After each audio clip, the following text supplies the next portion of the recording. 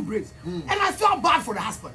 Even that, he was condoning to it. Even today, look at what you've done to your hair. What he is doing is actually what you are doing is abuse. Do not come and insult me. Don't insult me. Nobody has insulted your wife. Don't come and abuse me. Mr. Man, don't abuse me.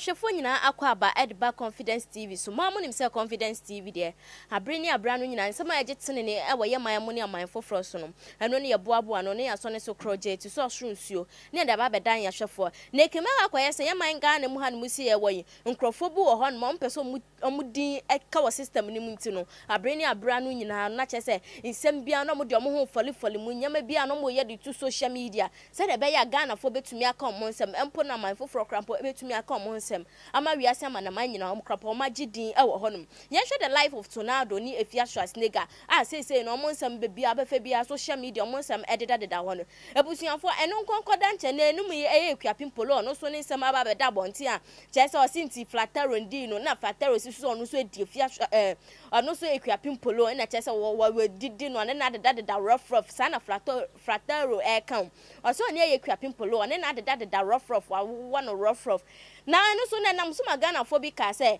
e trend no mienu nyina omo person mudin no e trend o mo man Ghana mo because mudin no ada entina chese omo yesa ni nyina enkokoda nchen ebusuafo ende chese ababa wa ba kope na netsem egitene ne e wo social media na ya ababa wa ben eye yankase sister ya de nyina Abena Moet asem na egitene ne e wo social media ya nim say Abena Moet yo bi social media influencer afa so no chese on na mo nam ho no krampo ye content creator or presenter esanso kan eti Ghana man mu say de ye mudodo na wo hwa ye nim Abena Moet so obo no humodi yankasa awu media adwuma nim ebusuafo ni nyina enkokoda nchen nenum ye na yenua bayi onya abrantie ni monyamfo anwo fefo bi ena ndi odeka wa be hye yenua bayi sa na ye ni gye yem ensan se yenim se yen Ghana fo ni se ye wa ha ni se pa de o ye journalist ye den pa se nkanka sa o ye oba ye den pa so betumi enya ba ma obete wase ate adwuma na wo ye na se no wakase o medical wa hye ni pass mesinsa ensan se meti adwuma o ya se akwantie wom enyama nso hwe bebre wo adwuma ne munti na ndi mafa na ware no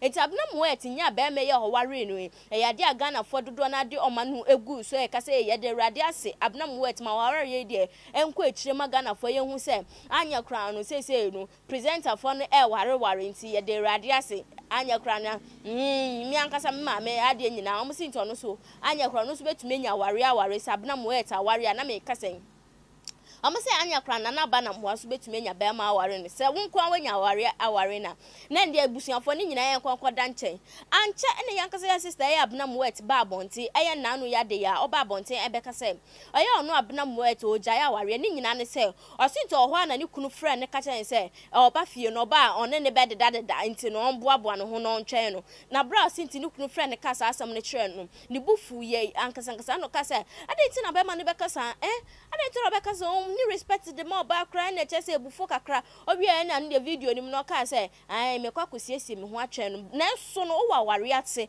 na se be ma ne ma wani nje na se aware na wo mu ne nije bi anim a e wo so otumi bo ho modern na aware no ufiri ase ekọ e wo so otumi nya be ma obetumi ate wase odi ne die ede be ma o mesia ne die se ne nyina se na ye nsenkwankwa ene ye nua be eyi ye ode betu social media ya ye hwe video ne ye hu se ye nua be yi de e ye nsenkwa e fa bebi na ye nsenkwa mfiti ase no hwe free say bia wa ye serious bia chese ne nsem wo kan nyina omini na ebusuafo ne nyina ekokoda nchen ya ya nim say ya man mu hanu say odi bibi to social media na ebekọ akire pa enam bloggers na bloggers ekofa sa eya ni nsem ye okan ye ne first word oka say na mijaya ware na ndi caption hu bi no mode ma sa video no etem obi ohun sa caption bia ne yem hye no enam so ma screenshot sun ya wo social media na chese Abena Moet nam hoi na ebusuafo ne nyina nya bi one fan better omo frefre na kan some e de chane Abena de na ba yesa yesi waja osinto for won video si mi hu video no o se ndese sade a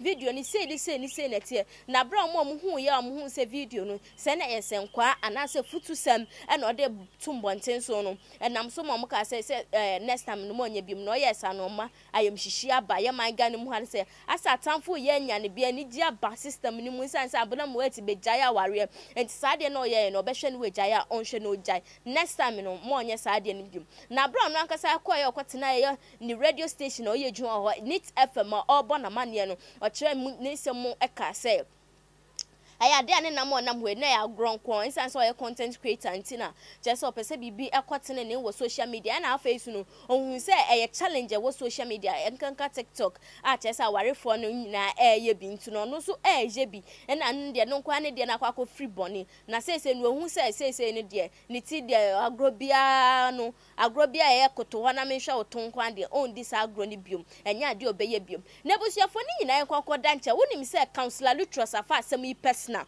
to the extent say Councillor Lutterodt eke na adwen obobọ na adwen ho ede kire eye Abena Moet ka say de Abena Moet ye ne nye osanso body shame eye Abena Moet ka say ni ti kasie kondo eke kansem bebre and so my bro ote ye Nit FM abra interview no ekoso no Abena Moet borra ho amamum ye no ntoko bi omedie sie ni wo studio penny be hwe yenko ne hwe video ni mbra. This is a spiritual, physical, mental abuse. You see, what is happening to Abena right now is that she's going through a phase of depression and she's using social media to hide. If your mind is not good, well, the last thing she said in the video, you heard it. If it's not good, do what? Live. Divorce. That's what she said. That your husband has called you, I want to come and make love to you, and you come to public and tell us that, why are we disrespecting you? Who? When we're married, where were you? When did you get married? So you don't, you can't take a joke. Where you call this a joke? Why should people call me America? Because they went to look at the blogs. They didn't look at my video. So why they went to because you know these bloggers. Oh wow. It's so painful. No, Abena, was it last 2 weeks or so? She went to do her hair, you remember? She went to do braids. And I felt bad for the husband. Even that, he was condoning to it. Even today, look at what you've done to her hair.